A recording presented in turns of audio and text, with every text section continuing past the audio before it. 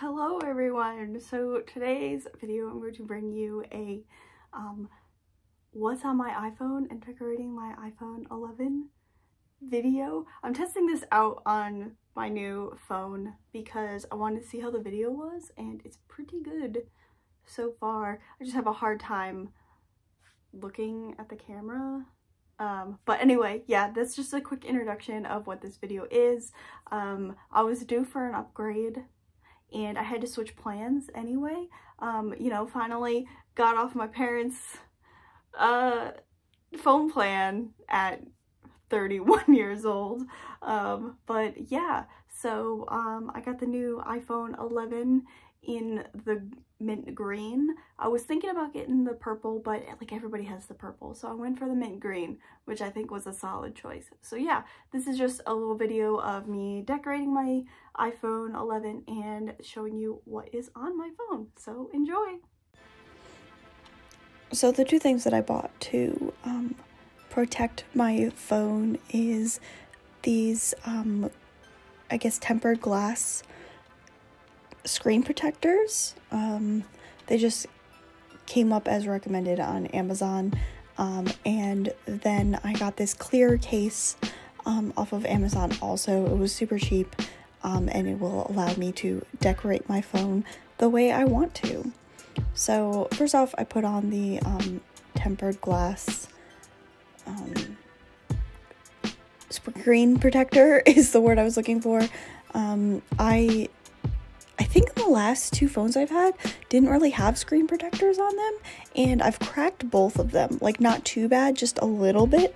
So I really needed a screen protector on this one, so hopefully I don't crack this phone. I got insurance on this phone though, so hopefully that'll help me out if I do accidentally crack it. I really don't like cracking my phone, but anyway, so I was just following the directions on here, you know, getting all the dirt and stuff off of it, and drying it off, and then very carefully putting this screen protector on. It was very nerve-wracking to me because I didn't want to put it on wrong and then have to use another one. It came 3 in a pack, but I also did not want to have to redo it. So I got it on there pretty good. So I just kind of let it sit. Alright, so then we are going to decorate. So I've already planned out how I'm going to decorate this, so you're just going to see me putting it all together. I just cleaned it off a little bit with the leftover things from the screen protector just to make sure it's nice and clean before I put everything on there. I was going for like kind of a cute vibe for this. I kind of just found a lot of stickers that I had, washi tape, and printed off some pictures so that kind of felt like me, or things that I liked that I felt went together. So yeah, we're just gonna kind of slap those all together. So the first thing I did is I put down this Space Galaxy washi tape with the silver stars on it, and I just taped this directly to the phone. It was too like floppy to get to just lay on there, and I was like, it's just washi tape, it's not super sticky tape, so I just went ahead and threw it on there. I did cut it the wrong way, so it doesn't exactly match up, but I think the stickers I put on later will make up for that. So I did use it twice, once going down on the bottom and once going up on the top, or like up and down, but a little bit at an angle. Didn't want to cover the whole thing in it because I still wanted to see the color, because I really like the color of this phone. It's super cute. So the next things are just some like succulent stickers that I got from a sticker pack from Kawaii Pen Shop, and just kind of throw those down there because I feel like cacti are kind of my thing. And just some boba tea, a Gigi, some unicornos, Rilakuma, that sort of thing. I left sort of the middle open in case I wanted to put a pop socket on there. I wasn't 100% sure if I wanted to do that, but I wanted that option to be available, so I didn't want to cover up any of the stickers really with a pop socket. So I just laid those all on there and snapped the cover on. Super simple, and everything stays in place because it's super tight. I think things moved around a little bit, but nothing too drastic. So everything's a little bit perpendicular, but you know, we're gonna live with it. So then I have these clear 3D space stickers that I'm going to put on the outside of the cover. So I really wanted to use these, but you know, they're 3D, so the cover wouldn't fit very well. But they're also kind of clear, so that worked out pretty well with it on the outside of it, so I didn't really cover up anything.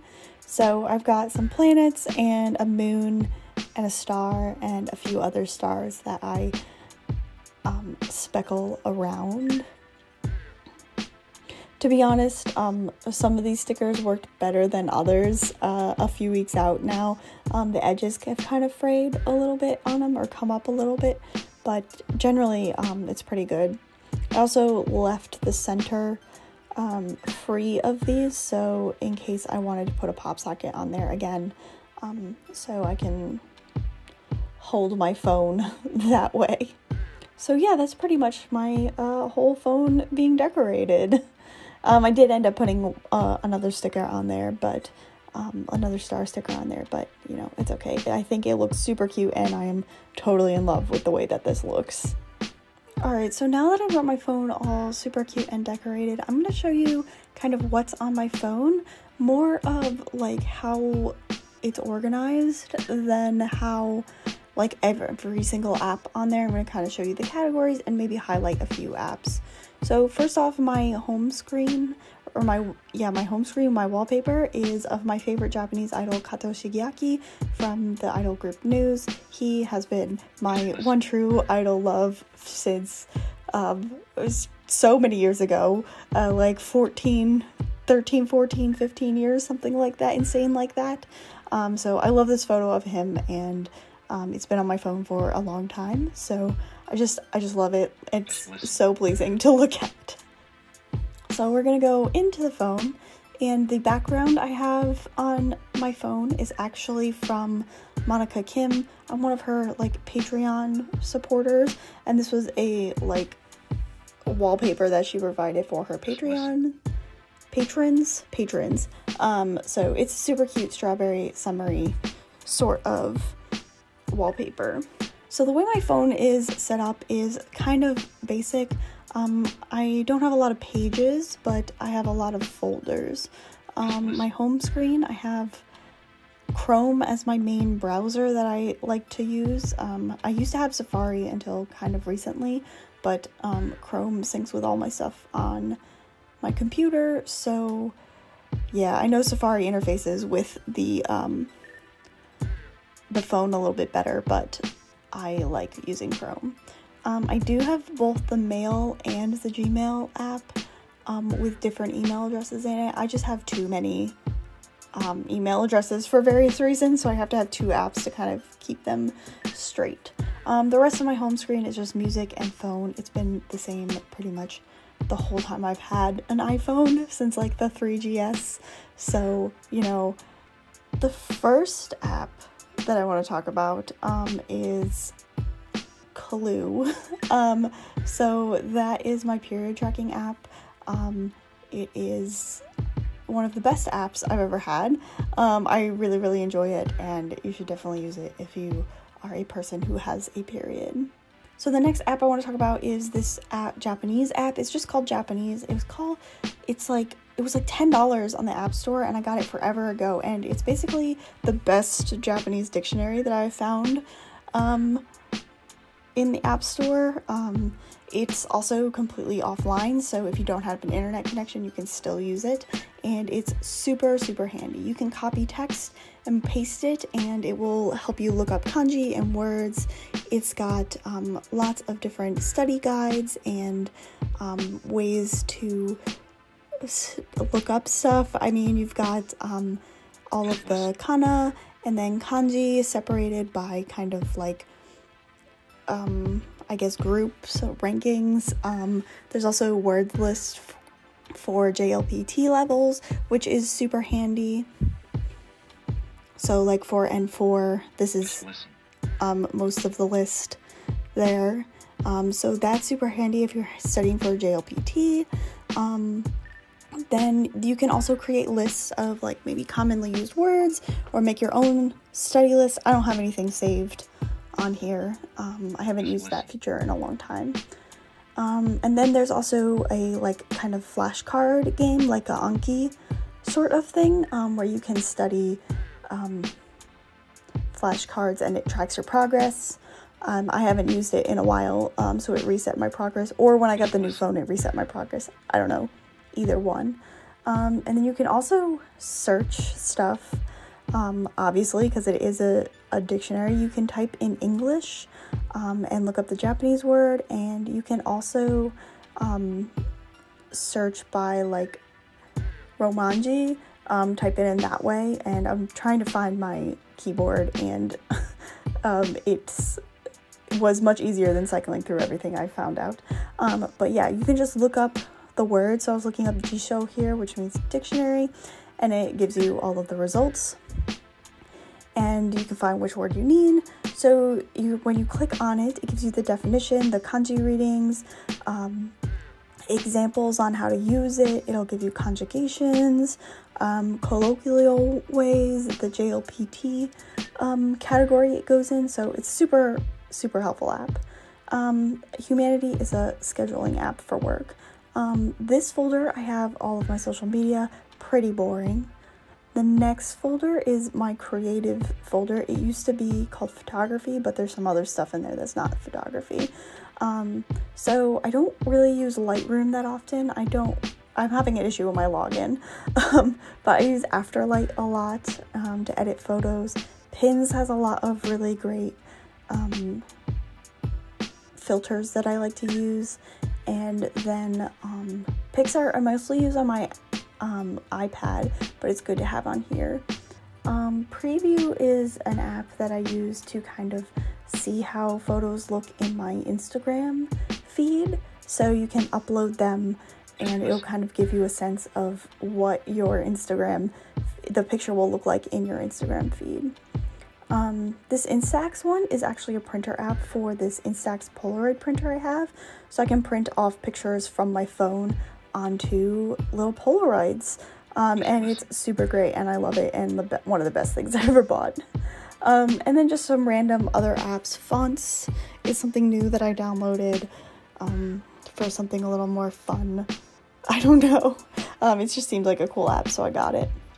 Then I have my books app. So I have Overdrive and Libby for my library. I use those for audiobooks, getting those from my library.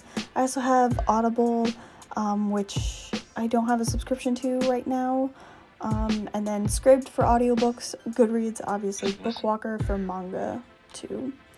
The next folder I have is kind of just store apps, things to buy.